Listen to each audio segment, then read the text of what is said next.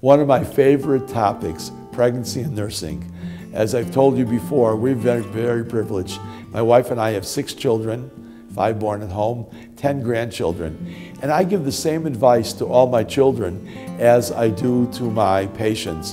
What supplements should you take during pregnancy? A good prenatal vitamin, and of course I'm prejudiced, I think ours is the best. Why is ours unique? Because our prenatal vitamin not only has all the ingredients that are necessary for a good prenatal vitamin, but they have probiotics, those are the friendly bacteria, aids in absorption and potency, as well as 4,000 units of vitamin D3. But I recommend even more vitamin D3. For pregnant women, I recommend a minimum of 10,000 units of vitamin D3. And this has become very important, not only for pregnancy, but for nursing.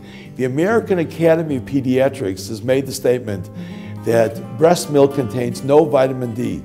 They're almost right, because most pregnant women and most nursing women don't get enough vitamin D, either through direct sunlight exposure or by taking supplementation. The studies by Dr. Cedric Garland have shown that if pregnant women and nursing mothers get enough vitamin D, the breast milk is loaded with vitamin D. So it is imperative by him, one of the world's expert on vitamin D for pregnancy and nursing, to take a minimum of 10,000 units of vitamin D3 a day. Now, how do you know you have enough? Measure, get your vitamin D level checked. Once again, 60 nanograms per ml. That's the magic number.